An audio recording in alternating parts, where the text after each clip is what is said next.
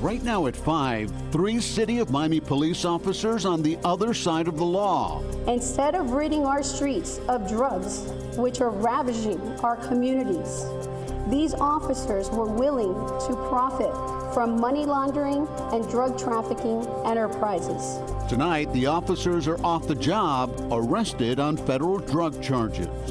Well, investigators say the officers were working to protect drug traffickers. CBS 4's Peter Dench is live tonight in Miami with how this 2-month investigation led to the arrests. Peter. Well, Rudabeh, the FBI is crediting Miami Police Chief George Colina with alerting them about possible corruption. They launched an investigation and set up a sting operation involving undercover officers. Now, the 3 cops thought they were actually reportedly escorting and delivering drugs, but instead were involved with being investigated. No one, not even a police officer, is above the law. U.S. Attorney Ariana Fajardo-Orshan is alarmed by the charges against these 3 Miami police officers.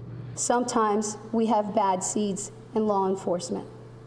Those officers who dishonor their badge and who endanger the public will be called to answer for the crimes that they commit. The U.S. Attorney says veteran officer Kelvin Harris and Officer James Archibald were recruited by Officer Shanton Harris.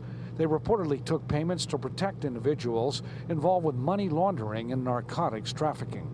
Instead of ridding our streets of drugs, which are ravaging our communities, these officers were willing to profit from money laundering and drug trafficking enterprises.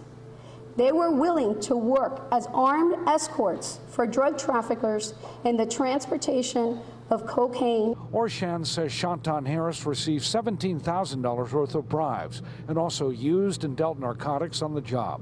Kelvin Harris, who is not related to Shanton Harris, and James Archibald were caught in a sting operation after the Miami police chief was alerted about possible corruption.